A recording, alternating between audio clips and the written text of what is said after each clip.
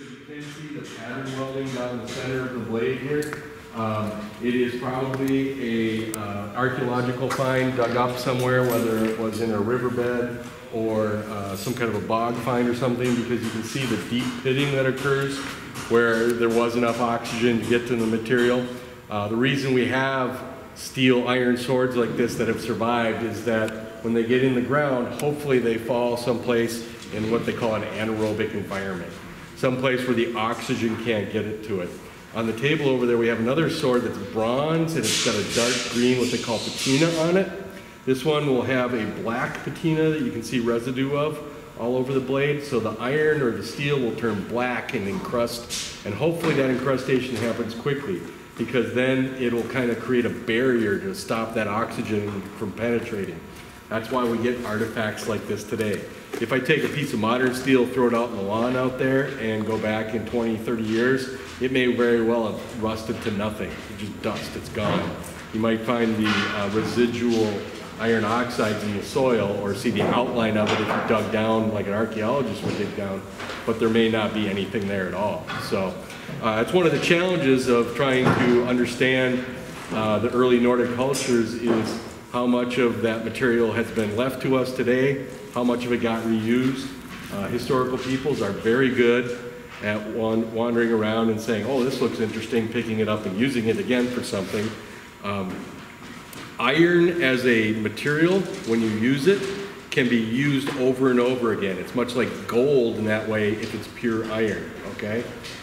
Once you add any kind of carbon into it, it becomes steel, and that carbon will start to degrade the material over time if you were reheating it and reworking it and reworking it and reworking it. You get what they call grain growth. There's ways to process it through heating and cooling cycles to reduce that. But those are all things we understand today on a chemical and molecular, or on metals are a lattice. So it's like a big scaffolding setup, right? And so when you're looking at this piece and you see these things happening in there, you're always trying to make sure that that scaffolding stays strong and true to the piece you're working with, okay? If you have the iron scaffolding up, there's no carbon in the scaffolding, okay? If you have the scaffolding up and it's steel, there's a piece of carbon in the center of each square of the scaffolding. Does that make sense? Okay? I'm going to lay this down. I'm just going to sit here. I need to use both hands for this part. So what happens in heat treating of metal, or when you want to make the steel hard, is once that carbon's in there, right, you have that carbon inside that square, right, like this. You heat it up to what they call critical temperature, which is about 1400 degrees or so. It varies per the material and exactly what's in it. And what happens is that carbon does what they call phases. Goes out and it's like encasing the square in the scaffolding. If I quench that, if I dip it in cold water or get it cool fast enough, and this needs to happen in a second or two, very quickly, then what happens is that suddenly freezes that carbon on the face of that square. So it's stuck like this, right? And it's very strong. You can't manipulate it, right? It's very, very fragile in the sense that if you put a lot of pressure on it, it'll snap or break. Once that's happened, that's hardened, okay? That's what hardening steel is, okay? Then you would temper it, okay? And the tempering is to relax that bond a little bit. You want to relax it so that the carbon goes back to the center. You want to relax it just enough so there's some slippage around there. So then it can kind of move around a little bit, right? And that allows you to flex the blade and not have it snap on you, okay? And they understood this. They understood that you could do this. The monk of St. Gall in, I think it's 832 or something, was writing about the king of the Franks, who was known as being a great admirer of iron at that time. And some Nordic emissaries came down from the north and brought him gifts of blades, silver, and gold. He threw the silver and the gold in the middle of the floor and said, yeah, whatever with that, let me see the swords. Grabs the swords, and he was known as being a giant who was super strong and undefeatable and all these things, right? But he takes the sword and he bends it all the way to the hilt, supposedly, and then lets go, and the sword doesn't flex back. He throws that on the floor and says, not any good. And one of the emissaries pulls his own sword and presents it to the king and says, I think you'll find this to your satisfaction. And he bends the sword to the hilt and then lets it bend back because his hands are stronger than iron, it says. And he says, yes, that's a good sword. You know, everybody look at this. This is the most valuable thing in the room. All that gold and silver is meaningless. This is what real value is in our society. So you can see they understood the fact that they could make things springy like that, okay? But they understood it in ways like I was talking the other day about you don't have your understanding of the world like we do, okay? They had no understanding of what a couple seconds was because they didn't have an idea, they didn't know what a second was, all right? They didn't know what a 1400 degree fire was because they had no way to just say that's 1400 degrees or 1450. If you listen to modern bladesmiths today talk, they're going to go, well, I'm using a 5190 and I'm taking it up to a 1523 temperature and then I'm going to let it relax and then I'm going to reheat it. They're using lots of values and scientific ways of looking at the world, right? The medieval smith is looking at it as in what's the color of my fire? What's the color of the metal I'm pulling from the fire? That's why a smith would work in a darkened area or at least not in direct sunlight, because if you take a hot piece of metal and put it in the sunlight, you can't tell what color it is correctly, right?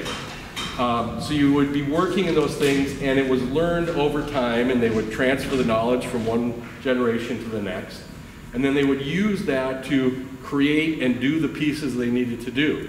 They learned that when they smelted the iron, turned it into metal, that they could kind of tell the difference in the way it looked when they kind of broke it up, whether it was higher carbon or just iron. And so when you're taking that material, you're working with very minute individual elements. The iron, if you put in 1% carbon, it's steel. If you put in 2% carbon, it's cast iron, okay? So if you go from having sword blade quality steel to a cast iron skillet in the space of 1% of carbon, okay?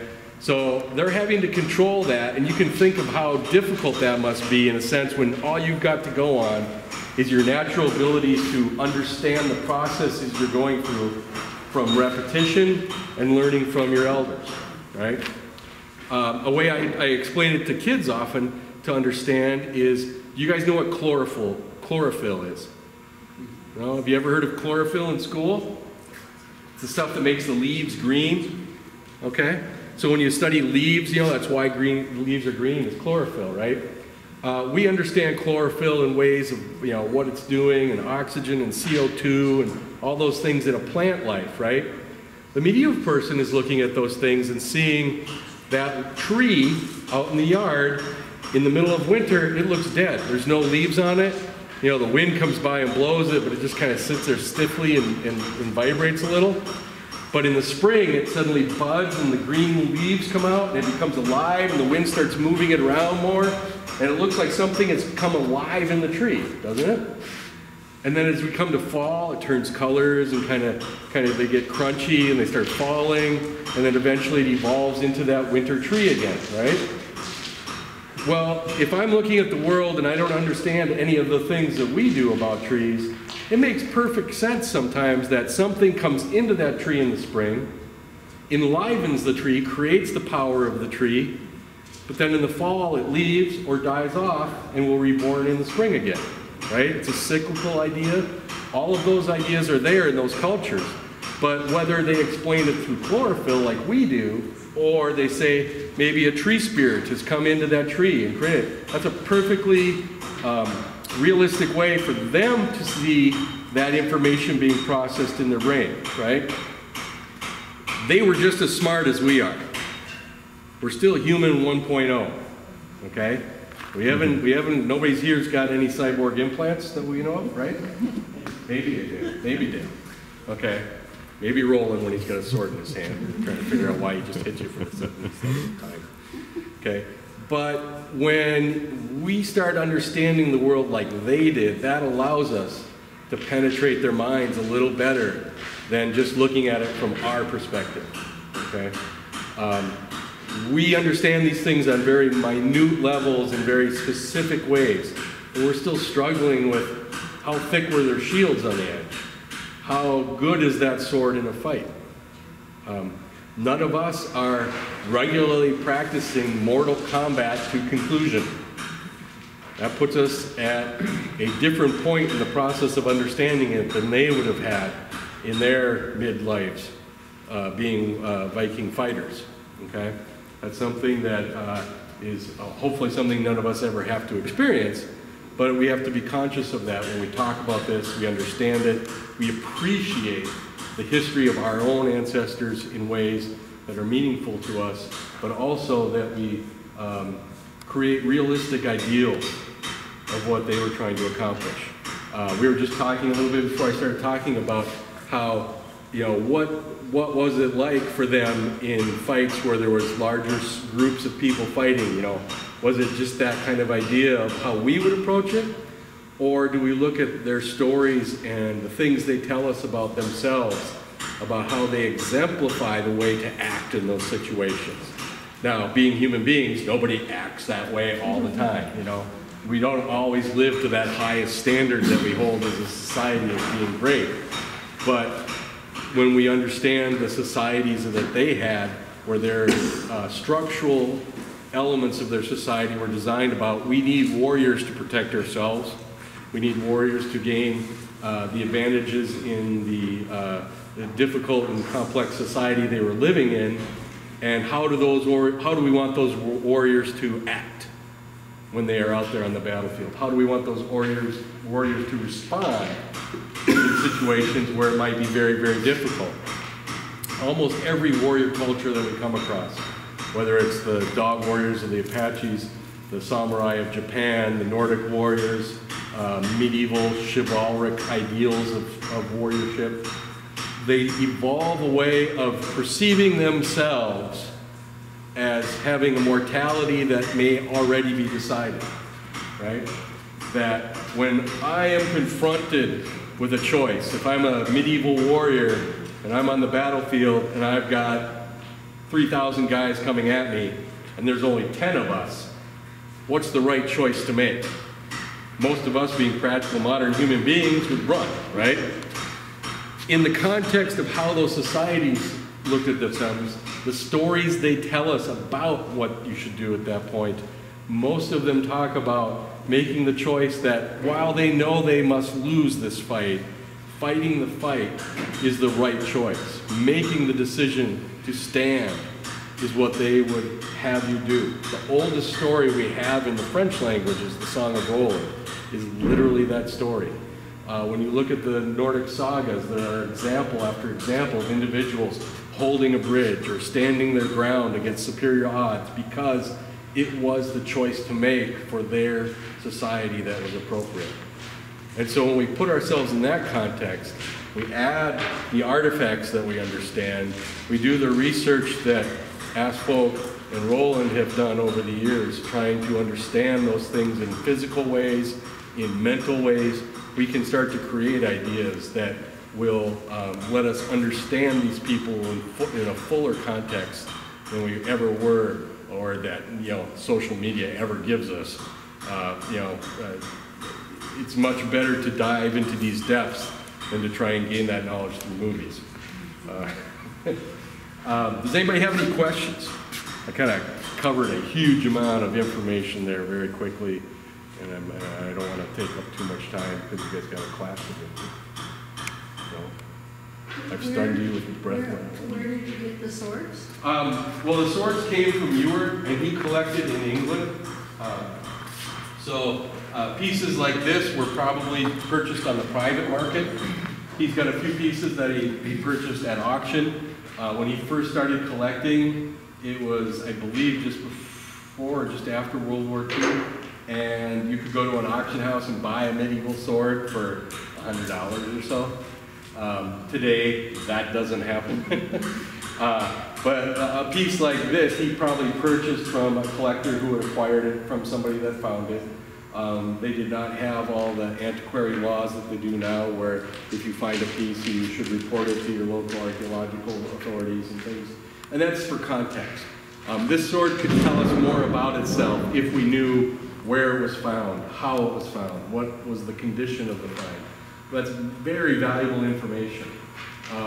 And you know, some people today really focus on trying to preserve that knowledge for us. That's one of our missions. Is we're trying to take all the information we have and coalesce that and keep it so that we don't lose it.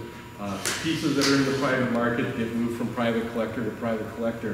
They'll have a tendency to acquire stories because sometimes it's easy to sell something if the story's good.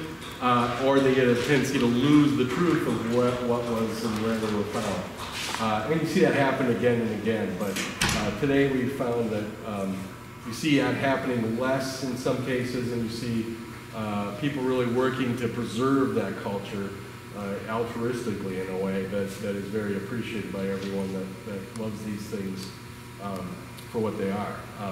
And it's a interesting way to learn about the things is to see the piece, handle the piece. This is a modern hilt on here for anybody that doesn't know. When he acquired it, he had just the blade, but then he had a friend of his who was a craftsman to put the hilt on there. So when you are at the table and you put the gloves on, you can pick it up and feel how that Viking sword would feel in the hand. That was their mission. He and his wife had collected all these pieces. She was a early and very formative educator in England and created a whole system about experiential learning. You didn't sit in the classroom in her class. You went outside, you experienced things, you saw things. And they were both very much about the artifacts telling us stories and understanding them that way than just going to a museum and being behind a piece of glass and reading a small description of it, and that's the only interaction with it. So how old is that again? This was probably made 800-900. You can see the pattern on it, correct? Yeah. Where do they think that was made? Great question. When you get in who made Nordic blades, many people have always wanted it to be these, Viking smiths of old, and such. A lot of the information that we have now is that, one, there was a good amount of trade going up and down in Western Russia along the rivers, the Volga. And so you have imports of high quality metal coming from Central and Southern Asia coming up into those areas. You have the smiths of Northern Europe, Germany, and Poland being exceptionally good, the Frankish smiths being exceptionally good at producing blades, high quality blades that we find all over the place in Europe. So while some swords may have been forged in the Nordic context, if they were probably working either from imported material or possibly some locally produced material, but the steely edges of the sword are probably always going to be the most highly sought after and the most likely to be imported material. We don't have a clear understanding of how many swords were produced here, how many swords produced there. That may be unknowable to us. We have certain aspects where we get some commentary on the blades themselves. There's a doctor, an Islamic, or a Middle Eastern doctor in Afghanistan writing, is it 700s or 800s, talking about how the local warriors will go north to find the Rus grave mounds and dig into them to get the blades of the Norsemen with their patterned welded blades because they prize them so highly. These are the people producing woods, which is also called Damascus steel. And they're going north to steal from the graves of the Nordic warriors because they like the blades so much. We also have a commentary by another traveler from the Far East who said, oh, the Norsemen don't really appreciate the Woods blades. They don't think they hold up very well in the cold weather. So we see that they're aware of each other's blades and interacting in ways of, you know, some of them have them or are getting them, and some not, and some going after them, and things like that. So it was a much more dynamic idea of how those things were going on than I think we give them credit for in a lot of ways. But just in the last 20 years, we've vastly changed the way we thought about those trade routes. Wood's production in the Middle East, where you have large areas of southern Asia that were producing woods in the Central Plains area, north of the Black Sea and things like that, where we just didn't give them that credit before. So suddenly an area that we were like, well, everybody just ran around it as fast as they could on the Silk Road. We're like, no, this was a major production area for metal, and it's probably what fed the sources of metal going down into Persia and then coming across in Damascus and then coming back up into Europe that way. So we're still figuring out a lot of those things.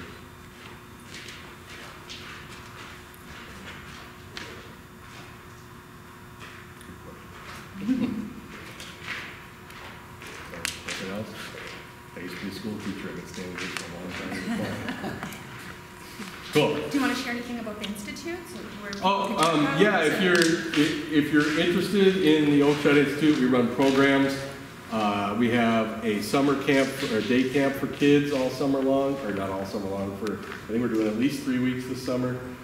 Usually, each week has a theme. So we're going to have a Viking theme, a medieval, early and late medieval themes. We usually include a craft project. This year we're attempting to do metal helmets, and the Viking one I believe we're doing wooden shields. We also teach important skills such as javelin throwing, axe throwing, how to work a shield wall, things like that. Every once in a while we'll pull out our siege engines, fighter trebuchets and scorpions. So, you know, things that young boys and girls should know.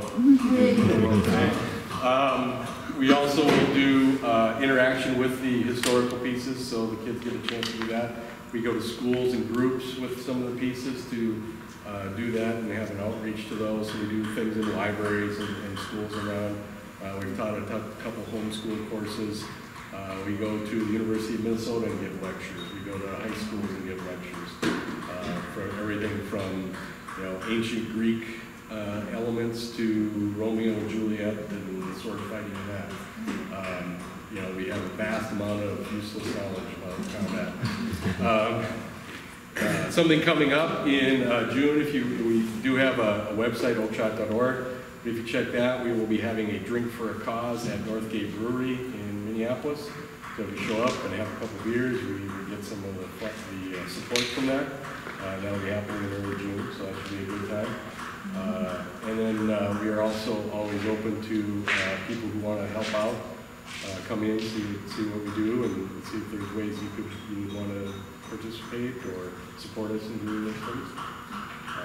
We're all about trying to expand that knowledge of history for people in real ways to understand things. Are we planning on doing any more talks soon? Yeah, we just don't have the dates nailed down yet. So we had some things, and then we were doing this and other stuff. So we need more people to do less. And we have a Facebook page, right? Yeah, we have a Facebook page too. Yep, Oakeshott. S-H-O-T-T, right? Yeah. O-A-K-E S-H-O-T-T. Yeah, it's the English way of saying it. Any questions? I'll let you guys keep going. One question. I noticed you have like cloth-looking gloves. Is there any reason you use those instead of like latex gloves or something? Latex or cloth would work the same, so you don't sweat as much in the cloth. Okay. Sometimes latex gloves, after a while, you get slimy inside.